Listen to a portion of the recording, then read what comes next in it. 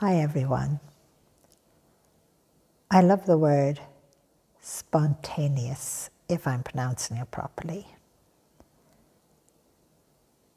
And how to be that way, I think, is another incredible thing. But we can't always be spontaneous all of the time because, you know, we have a routine. If you're working, if you're a mom, or a dad,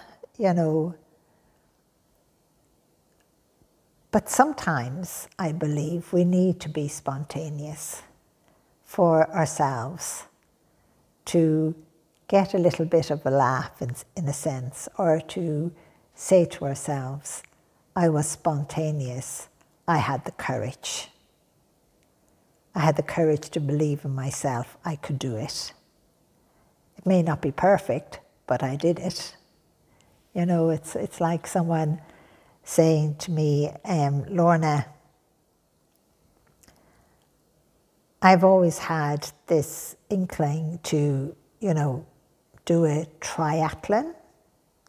I think that's what they call it. It's a whole load of sports in one. It's running, it's swimming, it's climbing, it's all kinds of things in all kinds of weather. And they said they never had the courage.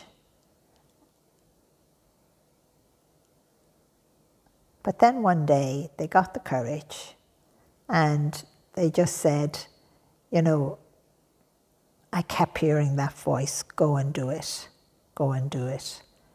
Don't think about what anyone else thinks or believes. And that was being spontaneous, going out and giving it a go, giving it a try and enjoying it. Because to be spontaneous at different times in our lives means that you must enjoy it as well. Now you probably could be full of fear as well, excitement, but it's to go and do it. It's like, I remember again a man in his 40s, and he's saying, Lorna, I'm going to go off and do something that everyone is going to say is crazy at my age. And I looked at him and said, you're only a young man. But he didn't consider himself young. But he went off and did it. He was spontaneous. And he did something that I wouldn't do. So I'm just going to tell you, I don't know what you call it, but he jumped from a height with a rope around his ankle or something like that. And the way you go bouncing up and down. That took courage. That took confidence. And it took belief in himself. So to be spontaneous is not just to, it's not just a trivial thing, because it helps to give you that belief in yourself and that courage. It helps you to overstep fear.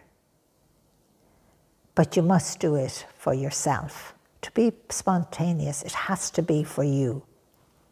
It can't be to show off to everybody else about something you're doing.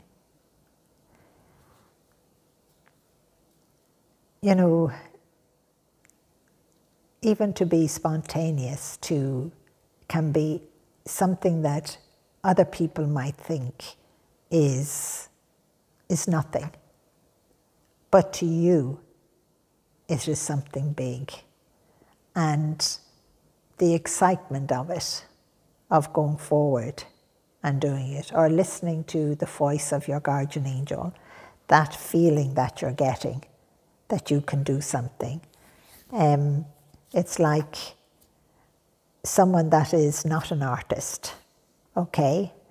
And just all of a sudden, they don't even know they're listening to their guardian angel. They don't even know that this message has been given to them to be spontaneous. And all of a sudden, a thought comes into their head and they're questioning it and they're thinking it's crazy. But the thought keeps nagging at them, and they get more and more excited about it, and they give it a go. They say, what does it matter? I'm going to do it. I'm going to try it. I'm going to have fun. I'm going to let go of myself. You know, and we don't let go of ourselves enough. And what the person did, what this young man did, he covered the floor in his house with newspapers. I don't know what age I was at the time, but he had covered his floor. And he got some old cans of paint that were knocking around, and he just kind of splashed them everywhere. And I remember laughing and giggling because I was looking in the window, and there he was.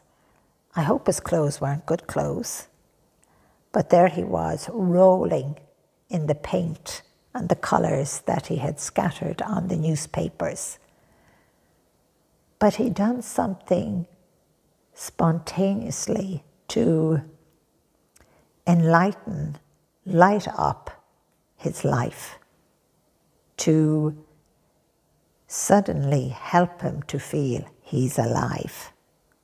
So if you today or tomorrow or even in a month's time feel spontaneously in any way that you're getting a message, and once it doesn't put you in danger or anyone else in danger, or I would say once it doesn't harm nature, go and give it a go.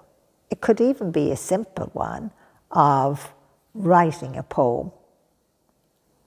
You know, it could be a simple one of, you know, making a phone call or going out to a cafe and starting to talk to a stranger. It could be a simple one of being spontaneous, walking down the street and saying hello to everyone with a big smile on your face. You can imagine being spontaneous in that way is, again, lighting a spark within your life, but again, with everyone that you have touched. So be spontaneous and don't be afraid of it, but always remember, make sure it's safe. I don't want you to, you know, jump off a building or anything like that.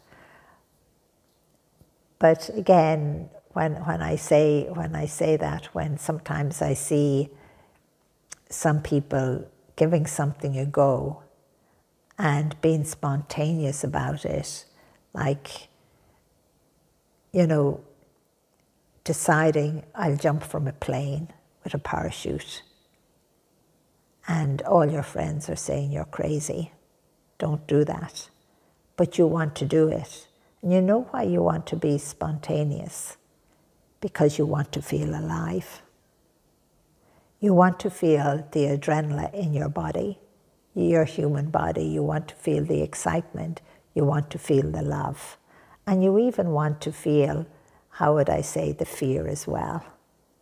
But it fills you with love and confidence and belief in yourself.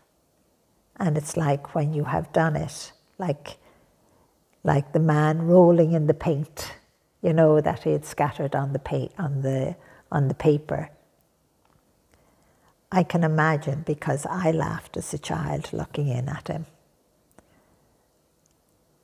how much that actually helped to fill him with belief in himself and confidence. So if you want to be spontaneous, you know, in the next few days or weeks or months, go ahead. I think it will do you good.